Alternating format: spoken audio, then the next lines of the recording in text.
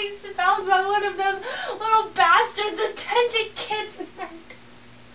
It was mounted up in the corner, so I did not notice it when I had first walked into the stall. Normally, such a thing would not have bothered me, but I needed so much, and the pressure upward was so intense that I had a really experienced gag reflex. And once that reflex started, combined with the intense pressure upward caused by the bloated stomach, 4 plates of macaroni and beef started a firming match. Oh my god, my head hurts. What happened next is so quick that the exact sequence of events is a bit fuzzy. I will try to reconstruct them as best I can. In that moment of impending projectile vomiting, my attention was diverted from the goings-on at the other end. To put a freeze frame on the situation, I was half crashed down to the toilet, pants pulled down to my knees with a load of vomit coming up from my esophagus. Now, most of you know that vomiting takes precedence over shit no matter what is about to come slamming out of your ass. It is apparently the evolutionary thing, since shitting will not kill you, but vomiting takes a presence of mind to accomplish so that you do not aspirate any food into the bronchial tubes and perhaps choke to death. My attention was thus diverted at that very second, my ass exploded into I can't make this count as awake, you know, as in the newspaper headline along the lines of 30,000 killed in wake of Typhoon Fifi or something similar. What seemed to me most suitably measured in cubic meters. An enormous plug of shit, the consistency of thick mud, with a venom pockets of crazy looking came flying out of my house. I remember I was only halfway down on the toilet at that moment. The shit wave was of such force and of just such an angle in relation to the back curve of the toilet seat that it ricocheted off the back seat and slammed into the wall at an angle of incidence equal to the angle at which it initially hit the toilet seat.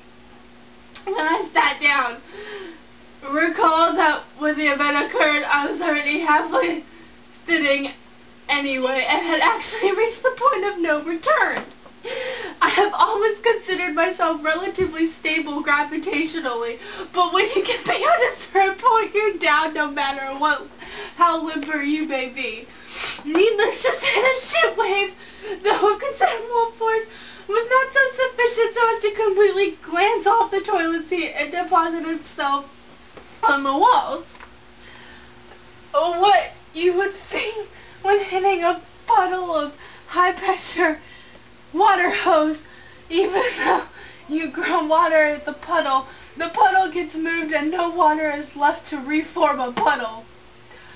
There was a significant amount of shit remaining at about 1/3 of the seat of the rim, which I had now just collapsed upon.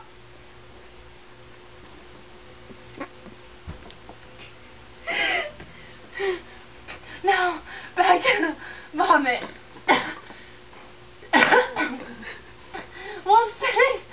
While all the shitting was going on, the vomit was still on its way up. By the time I had actually collapsed on the toilet, my mouth had filled up with a godly proportion of macaroni and beef I had just consumed. Okay, so what does the human body instinctively do when vomiting? One bends over. So I bent over. I was still sitting on the toilet though. Therefore, bending over resulted in me placing my head above my now slightly open legs, positioned in between my knees and waist, and directly above my pants, which were now pulled down to a point just midway between my knees and ankles. Oh, did I mention that I was wearing not just pants, but sweatpants with elastic on the ankles? In a one mighty push, some 30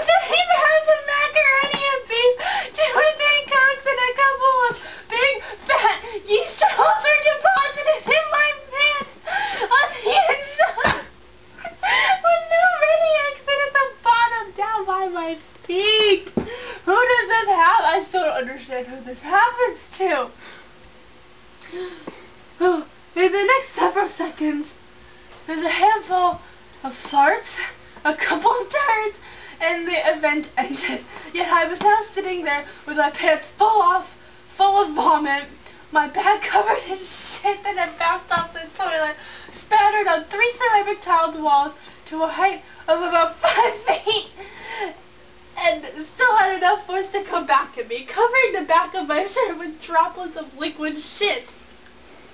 All the while, thick shit was spread all over my ass in a ring in the shape of a toilet seat.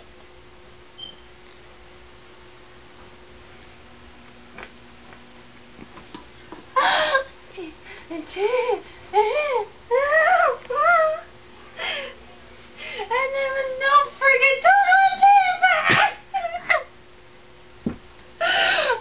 What can I do but laugh? I must have sounded like a complete maniac to the guy who then wandered into the bathroom.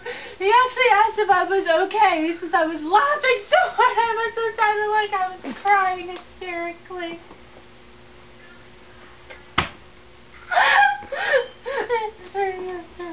I calmed down just enough to ask him if he would get the vinegar. I told him to have the vinegar bring some toilet paper. And the vinegar walked in, he brought the toilet paper with him, but in no way was prepared for what happened next. I said, what just happened? There was no way I was going to explain what was happening in the stove, but then I needed several wet towels. And I needed him to go ask my wife to come help me. I told him where we were sitting, and he left. At that point, I think he was probably assuming that I had just pissed a bit in my pants or something similarly benign. About 10 minutes later, my wife came into the bathroom not knowing what's wrong.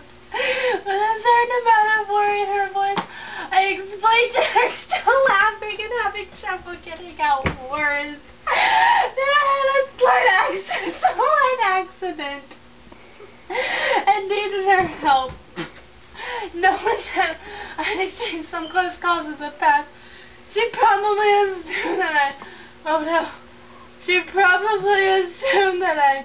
had laid down a small turn or something and just needed to bring the car around so we could both immediately. I asked her.